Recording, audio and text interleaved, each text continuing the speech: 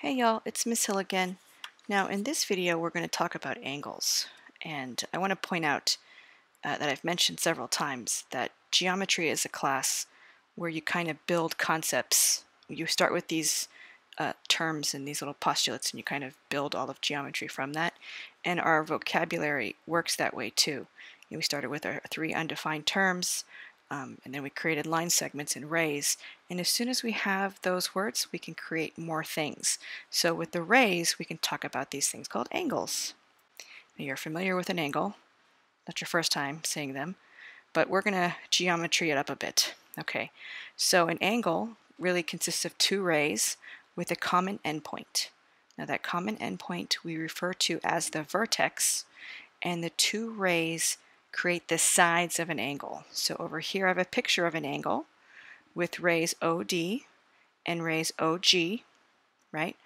And O is the common endpoint of this angle. So therefore O is the vertex, and OD and OG, those rays, are sides.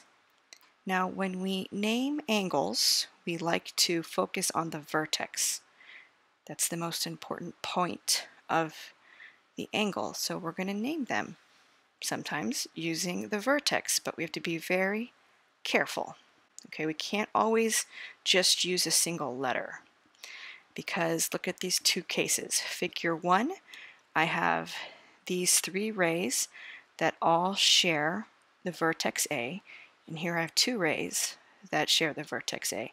So if I asked you what angle A was in this figure, can you tell me specifically what angle I mean? Do I mean this small angle, or that bigger angle? I don't know. It's ambiguous. And because of this complexity in this figure, I cannot name the angle by a single letter. However, in this image here, I just have one angle made up by the 2 rays, and so if I tell someone, oh, angle A, there's no ambiguity, so they know that I'm talking about this angle here. So I can get away with using just one letter if I have a single angle in the image. And the way I write angle A is I can use an angle symbol, and there's 2 versions that you can write. I will always write this version, and then you'd say angle A. So that is the symbol, or one of the symbols you can use for angle. The other one, to me, looks too much like a less than. What you're supposed to do is supposed to draw a horizontal line segment, and then like a slanty line segment, and then you draw the A, but it looks too much like an L when I do it. When I type it up with my equation editor, it looks fine. It actually looks like a little angle, but because the way I draw this, it's awful, I always put the little swoosh in there for angle A. So I can't use an A to name any one of these angles, which gives me alternatives. Right now you noticed I numbered the angles. So an alternate way of naming the angles is by the number. So I can also refer to this angle as angle 3, this angle as angle 1, and this angle as angle 2. So if I number them, I can refer to them by their number. And I always put the number like inside the angle. And if I can't do that, like if I'm looking at this bigger angle, there's no number there. And so the alternate way of naming an angle is to use 3 letters. And the order of the letters absolutely matters. The naming convention in geometry is to put the vertex in the center. So if I want to name this bigger angle here, I choose a point on one side. So one of the rays is the first letter, and then I go down to the vertex is the second letter, and I go down to the other ray to get my third letter.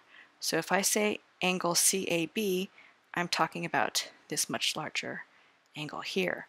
If I'm talking about angle CAT, I'm talking about CAT, smaller angle 1. If I'm talking about angle TAB, I'm talking about angle 2, TAB. And the alternate way of ringing this angle is calling it angle BAR. Now I can go in reverse too. I can also say angle RAB. be. But the key is the vertex has to be the middle letter. Okay, that's the naming convention. So if I tell you to draw angle DOG, O would be the vertex. The name tells you what the vertex is. Okay, so I have those naming conventions written down. Sometimes I can name an angle by the vertex only if it's unambiguous, right? Sometimes you can name angles by numbers if the numbers are drawn in there. Otherwise, we use 3 letters where the middle letter has to be the vertex. Now, talking about angles, we have to talk about the measure of an angle. And the measure of an angle is the smallest amount of rotation about the vertex from one ray to the other, or one side to the other, measured for now in degrees.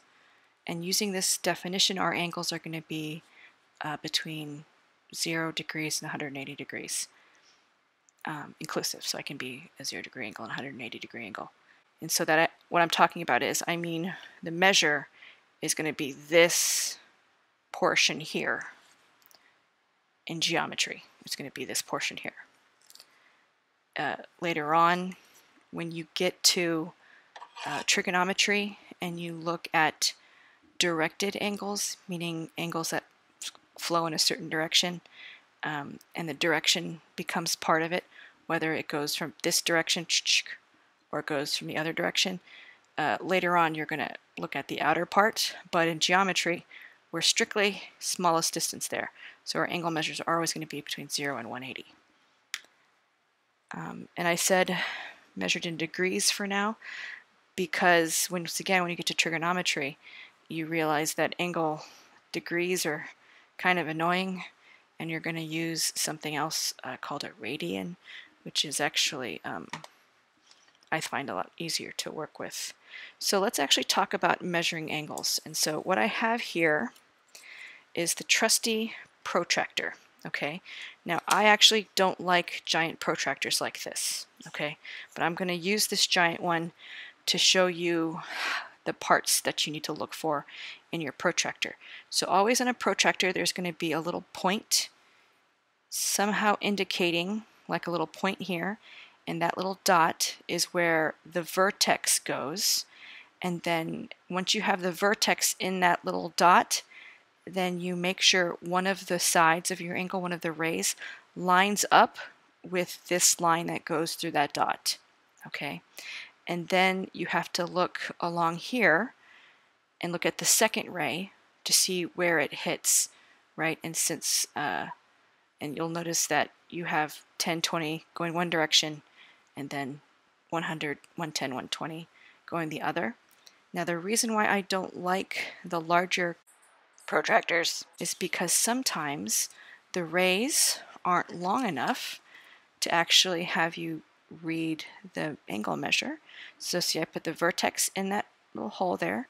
I have to make sure that that side matches with that line, and luckily my angle's just barely big enough to hit that marker. Oftentimes the angle won't be long enough, so you have to extend this side out. Now your templates in class and my separate protractors are smaller ones like this one, which are much easier to work with. But it's a little different because instead of having a hole, it has this little T, the perpendicular, which is where the vertex needs to go.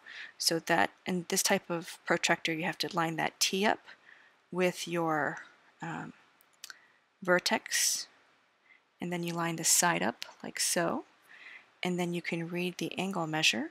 And since this is the smaller angle, I'm going to use the inner sides, and it looks like it's 40, just shy of 45 degrees. So it looks like it's 44 degrees. And so that is how you use a protractor. Being able to measure an angle takes us to our second conjecture of geometry, and it says that two angles are congruent if and only if they have the same measure. And remember, if and only if is the conditional statement that works both directions, where you can swap the premise and the conclusion and they're both true. So two angles are congruent if they have the same measure, or if two angles have the same measure, they are congruent. And the final portion of this